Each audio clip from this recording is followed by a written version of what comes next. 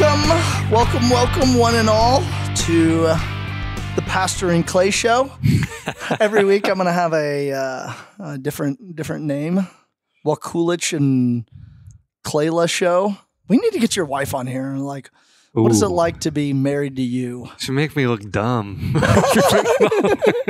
Hey, you got better vision than her. Yeah, at least I have that. And you're taller Some than consolation. I'm taller than my wife, but I can see better than her. Taller and can see. Oh, yes. Well, she tends, when we did Catholic trivia when she was a student here at St. John, she dominated. Yeah, she's wicked smart. She was really smart. Oh, I learned that. Humblingly smart to be around. Yeah, there's some brains in that matter up there. That's why I married her. I knew she'd humble me. Like, I need to bring some brain power to this gene pool. Which of these girls around here is going to fit that guy? And she said, I need a boy who doesn't wear glasses. Match made in heaven, I you know. might say. Pigment and no glasses. Yeah, I can get tan. Yeah. I'm holding out hope that Grayson can, but he's pretty pale. Well, yes. I mean, it is their family line. Anyway, welcome to the I pastor. can't complain. He's really cute. He is. Yeah. He is. And you're about to have another one in the next few days, dude. That's right, Lucas. So if he's super pale, the name will fit. Oh, whoops! I pulled my mic down. Go ahead, try it again. See if you can drink that coffee while using. I did it. Success. Did it. Yeah. Turn the mic down and try to talk in it. Hey, well, welcome to the Pastors of Pain show here in Payne County, America. We normally say stuff like, "This is the two pastors of St. Francis Xavier and St. John Catholic Student Center." Well, that would be lying. That would be lying. So now it's the pastor at St. John Catholic Student Center and a parishioner at St. Francis Xavier. Correct. Building up to the arrival of Father Lawrence Nwachuku. Yeah, I've stated it before on the podcast. I just can't be more excited for Father Lawrence to be here. Yeah, and you're excited too about having him back. Yes, I'm very excited about him being back in Stillwater. I think he's a great priest, and I think Stillwater will be in good hands. Yeah, I agree. He's very intelligent, holy guy. Speaks multiple languages, and was the vice rector. I think I said this once before, of the largest seminary or second largest seminary in all of Nigeria, which is, I think, Nigeria has like multiple thousands of seminarians, guys staying to be priests. It's we're excited about him getting here and jumping on this podcast with us.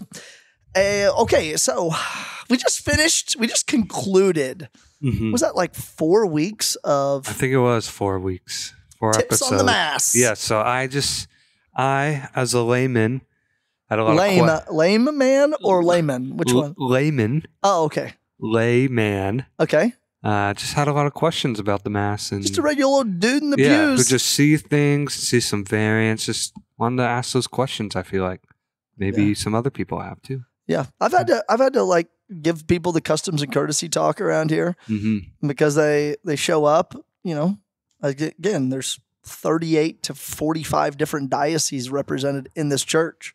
Yeah. I mean, even when you sit around with students, like right out there in the Hoftorium, we're recording this from St. John, right out in the Hoftorium, there is 2 kids from Oklahoma City. There's a kid from New York City. New Orleans. Houston, New Orleans, Tulsa, and who knows where? Who knows Gypsy giant over here, Clay Furleigh. There's 7 different dioceses just right off the bat there. Boom. Of where people are from. I guess if I'm part of, most of my sacraments have come from the Archdiocese of Military Services. So that's a fun diocese. That is. Yeah. It is. We have Father David Webb, who's up there in Alaska now. He drove it, by the way. He went. Wow, that must have been beautiful to drive. Yeah, he did. He drove up to the Dakotas and then to Banff and then up to. That's awesome. Anchorage, Elmendorf. I wonder if he's having second thoughts. Alaska. Oh, well. I guess it's summer, so not yet. Yeah. Long days. Yeah. Long days. Long days living up there. Well, there's blackout curtains there. Yeah, You that's gotta right. have them. Yeah. Okay, so we finished that. Any follow-up thoughts on the last shows? On the mass, I think we were pretty thorough. I'm Okay. sure there's other things, but Just go and worship the Lord and don't do weird stuff. Don't do weird stuff is a good thing to say in mass. Yeah. I had to make a course correction over at a cup when the couple was getting married. I was like, okay, listen here. When you receive communion on the tongue, you licked my finger.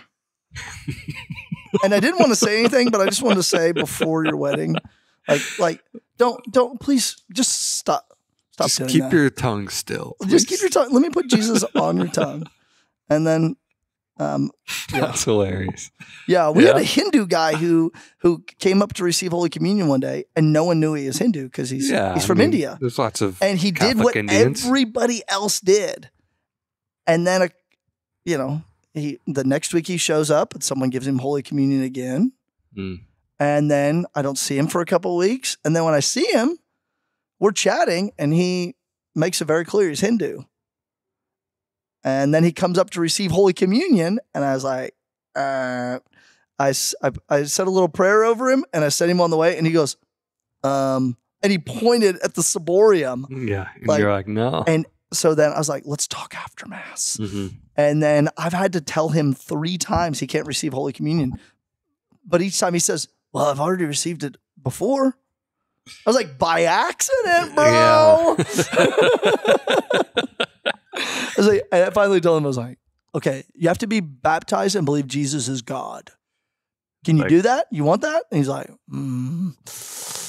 So. Then you haven't seen him since? Or I know I still see him. He shows up, but he just doesn't receive. That's He good. doesn't receive. Yeah. I mean, you don't want him to, as St. Paul says, consume damnation upon himself. That's an interesting one. We talked about like preparing to receive Holy Communion. Anyway, go back to that one.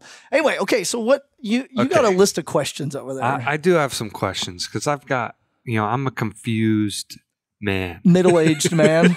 I wouldn't go that far. Oh, that's me. Especially with regards in the spiritual life. And, yes. I guess this could be like 30 minutes of spiritual direction from me to you. Oh, what? And so just on air and to everyone. So here's my question. Yeah. People when they tell stories and they talk about their prayer life, they often say, and then I heard God say this to me.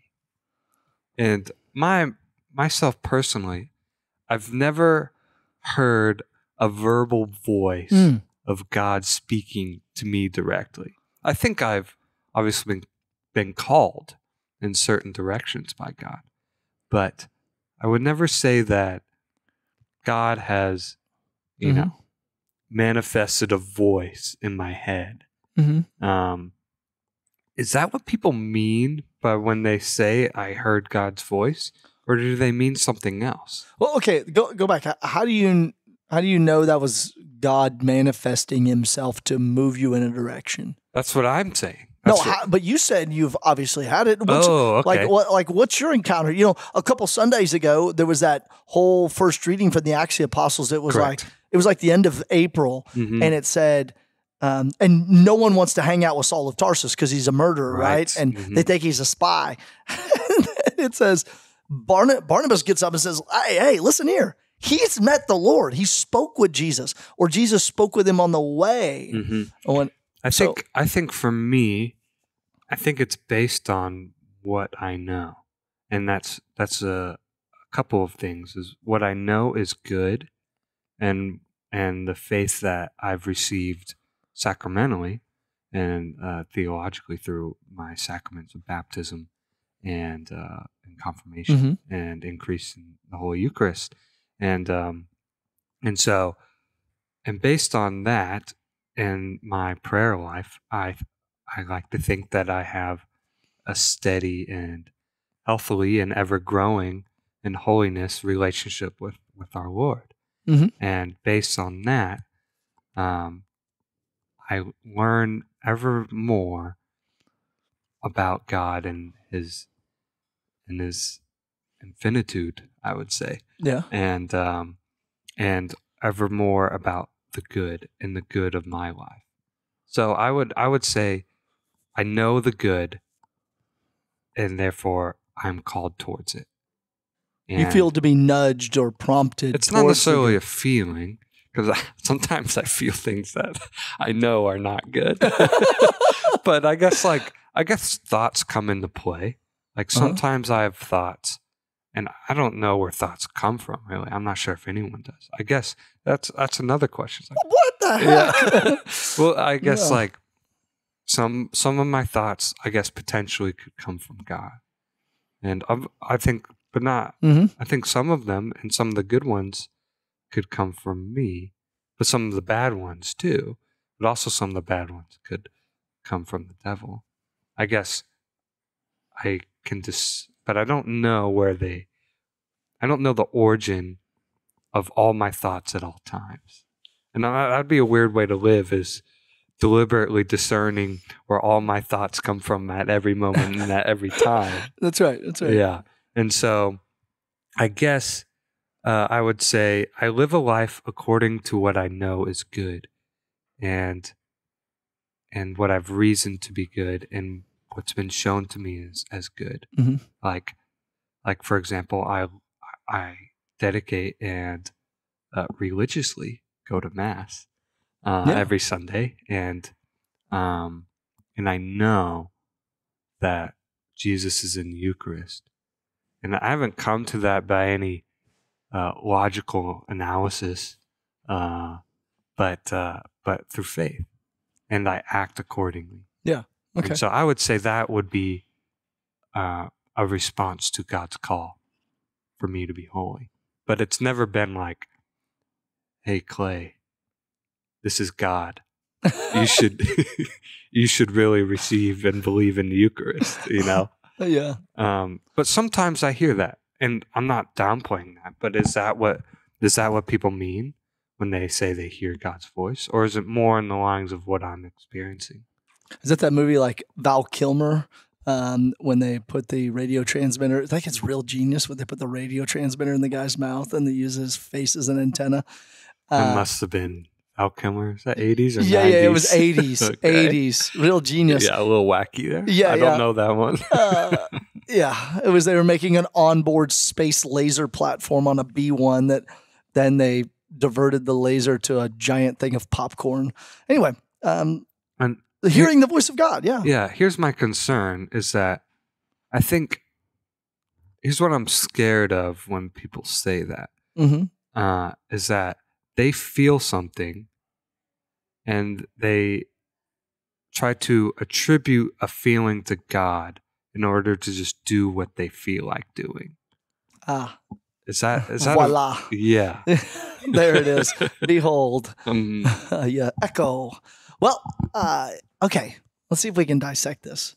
I do believe, and I have experienced hearing the voice of God. And I'll give you a couple situations. One, when I was in basic training, this is the date. This is I'm beginning to date this conversation. I was out polishing my boots, which the Air Force doesn't polish boots anymore. And there were two guys about 20 yards behind me underneath the awning of our dorms, our barracks. And they were talking on payphones. This is 1995. And I hear, I wasn't born yet. You were not even thought of yet. You were thought of by God, but not by your parents. Anyway, so I'm sitting there polishing my boots and I hear these two guys, and one of them says, "Well, if this Air Force thing doesn't work out, you should be a priest." And I turned around and I realized that those two guys were having totally different conversations and not talking to each other and talking on the phone. And I was like, what? So over the next, now I'm 48. I can still remember that conversation that God had with me at the age of 19. Then there were certain times throughout my life that I heard that exact same voice. One time I was in Steubenville and some people asked me, I was failing Latin miserably. Well, I was doing really great because they hadn't had a test. So I was acing the class. And then at week 2, there was this huge test.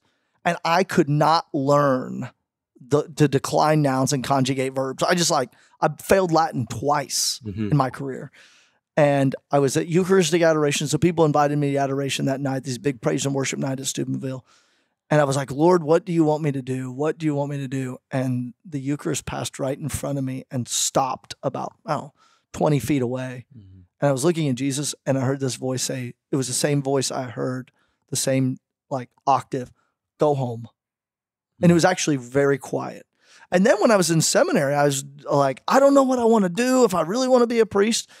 And I heard that same voice say to me, Kerry, what do you want? And I said, I want to be a priest. And I heard this voice say, that's what I want to. So I've heard the voice of God. Yeah. What it's also brought with it is immense peace. I'm not always joy to do that. There's always been this characteristic of peace there. So, I've heard the voice of God on multiple occasions now. That's 6 times in 48 years I've been alive. Yeah. That I've heard the voice of God. So it's not now, there's also, I think, more of the promptings of the Holy Spirit in our life, the promptings of the Holy Spirit to move us in something, or the gifts of the Holy Spirit of knowledge, wisdom, knowledge, understanding, counsel, piety, fortitude, and fear of the Lord, that the Holy Spirit is then inspiring us in some ways, either to speak a word of knowledge to somebody or to hear their words and to come to an understanding to give them counsel. There's that. And I think the Holy Spirit is, even with what's the guy in the Ethiopian eunuch? Is that Andrew in the Ethiopian eunuch? Where he's inspired and along the way, and he runs over to the Ethiopian eunuch who's the treasurer for the Queen of Sheba, and he says, do you know what you're reading? And he says, I have no one to interpret it for me. And the Holy Spirit has inspired him, has spoken to him, right, and urged him on, motivated him to go. And he then speaks this knowledge and understanding to this guy and this counsel and the guy says, then what's preventing me from being baptized? And then it says the Spirit whisks him away. So there is those moments when indeed God does speak to us. And would you describe those moments? This word I think is used a lot, but mystical experiences. Is that how you would describe them, or just, I don't know, how is that? What would you say that? Mystical. Yeah. I think there can be, in the Eastern Catholic Church, they refer to everybody as a mystic because they're receiving God's very divine life, Trinitarian life in us. So, so on that level, mystical, and on others, it's the mystical experiences of contemplating God. Yeah. Could hearing the voice of God be a mystical experience? I'd put that in that category. Yeah. And it's not unheard of. No. It's not some foreign thing that God God doesn't want to speak to you because he doesn't love you. It's, what is that? Elijah on the mountain and he hears the fire and the rocks and those things like that. And God speaks in a gentle whisper. So what if you hear someone say, someone attributing something that that they probably shouldn't do to God? Well, there was that time you and I won't state where it was. Do you remember this? Maybe. It was this past semester, and you and I were together, and I won't say where we were or who was around, but there was a couple there. And the couple, I said, oh, how'd you get here? And they said, he goes, the Holy Spirit brought me here. Oh, yes. You remember that event? Yes. And I thought, this dude is a strange cat.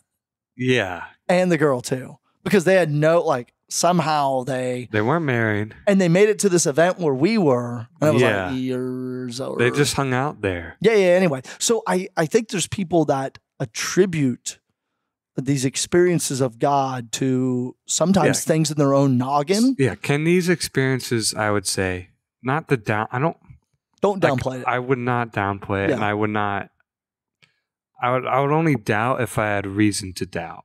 Like if I knew the person and like knew they were, let's say, dramatic. Mm-hmm.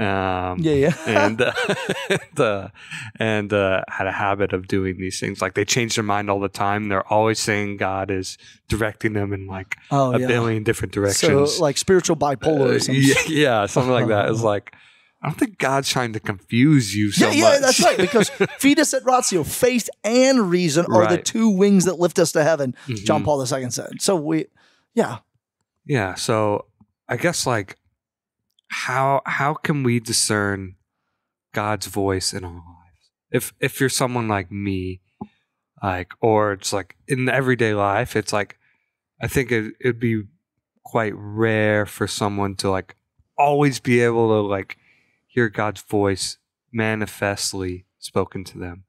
And I guess like, how do I live discerning God's voice in my life? Well, what are some tips and tricks? Well, the familiarity, Adam and Eve, when they're in the garden and they're hiding, it says they heard the sound of God moving about in the breezy time of the day. So one is you can become familiar with the movements of God and notice and recognize the movements of God in your life, the Father, Son, and Holy Spirit, how they move about in your life. So one, two is creating silent time as well. Because if we're always constantly bombarded by noises, like who's discipling you and teaching you about the voice of God? Is it podcasts and intellectual information, or is it silence where God speaks like Elijah on the mountain? Yeah. So those things are super important.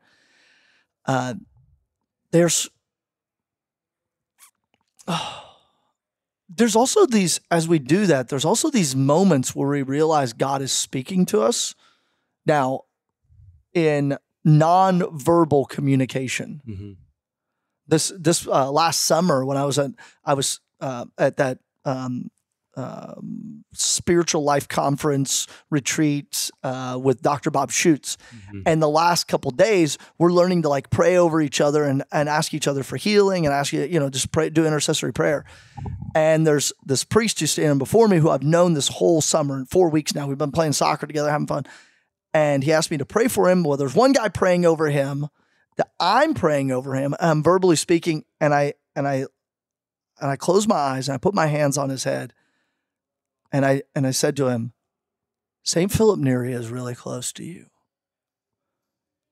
And I just kept praying over him and calling down blessings upon him. And when we finished, he reached into his pocket and pulled out a relic of St. Philip Neri. And he says, I've been carrying around this relic in my pocket as long as I've been a priest. I looked at him and I was like, what? Like I just said St. Philip Neri, and I had no idea that he had a devotion to St. Philip Neri. So there's nonverbal communication. Like I know it just showed up in like you say, in the eyes of my mind. So to be able to do that, and Lectio Divina, when you start to read the scriptures and spend time with the scriptures and spend time with the Word of God and the readings at Mass, then you start to recognize the Lord's voice, and also the Word of God just it gets planted in us, so that then when we speak, we're not speaking with our own words, we're speaking with the voice of God, which is the Word of God, the Scriptures. Yeah. Here's a question. So, in decision making and discernment over big life decisions, do you think there's a danger of over spiritualizing them? In the sense, here's an example. Go on. It's like, I've seen guys that are engaged, like, man, I think I really need to pray about being a priest. It's like you've already asked this girl to marry you. It's like, knucklehead. It's like, I think I need to discern this. And it's like, okay. What's that line from Padre Pio? Pray, hope, don't worry. I don't know. I mean, it's like it's very simple, but pray, hope, don't worry. Yeah, and it's like, what if like you ask someone to lunch? She's like, "Well, can I pray about it?" It's like, is there a danger of over spiritualizing discernment. Yeah. This priest buddy of mine in seminary said, when you grow in the virtues, it makes everything quick, easy, and fun. The life of vice, we talked about this when you were teaching RCIA. Yeah. Like vice makes difficult decisions for us. Like we're like, should I do this evil thing? Like when I'm becoming a vicious person, it becomes more difficult and less fun to make decisions. But when we are virtuous, it's quick, easy, fun. Yeah. Actually, I would think vice makes decisions quick and easy, but ordered towards the bad. Yeah. So it's like when you're really struggling with those things, it's like like you're trying to do the good, but it's hard. Well, yeah, because one of the vices then becomes acedia or sloth, which is like slow moving in mud or the noonday devil that then you don't want to move. Right. And I would say like prudence. Like prudence isn't just like sitting down and thinking about things. It's a virtue. So it happens like it's an intellectual virtue. Exactly. It can happen very fast. You can discern if a car's coming down the road and there's a little girl in the street, you can, in an act of prudence, discern her good and save her. And then in a nanosecond. Yes, in a nanosecond, and enables you to use the virtue of courage in that moment, because prudence is a charioteer of the other virtues. That's right. So you're saying that once you become a virtuous person who listens to the voice of God, right, then it's an act. I would say it would be impossible to live your life contemplating every decision you ever make. That's true.